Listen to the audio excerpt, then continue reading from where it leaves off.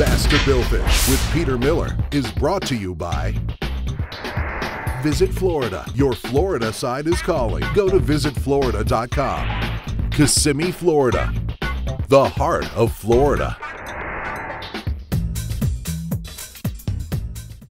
It was time to go back out on the water, and Terry got some good intel on a certain area of the lake that he felt was going to be our moment of glory. Everything kind of felt like there was opportunity knocking on the door. What are we sitting at, about 6 feet here?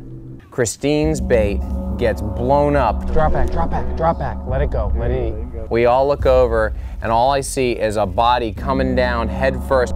Let it eat, right, Terry? Tell her when. You have to let line out so long, it's counterintuitive, because all you want to do is start cranking that thing in. Okay, reel down tight, tight, tight, tight, tight. Pull up now. Yeah, go, pull, wind faster, wind faster. Finally started cranking, set the hook, and miraculously, this mouth crashed down, and you're just like, oh my gosh, this might actually be something big. Up a little bit, pull up.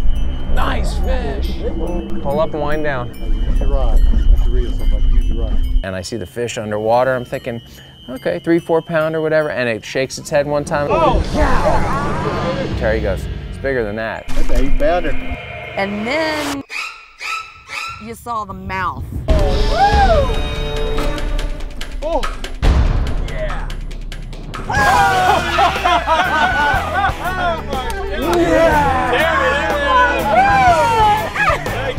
I couldn't even eke out or utter anything.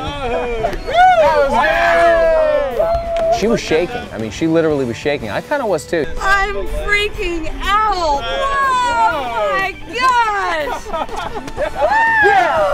You see that thing? But you see a fish that big, it's intense. How big is that off the top of your head? 8-9 pounds. That was so cool! That is beautiful. Hello, big bass.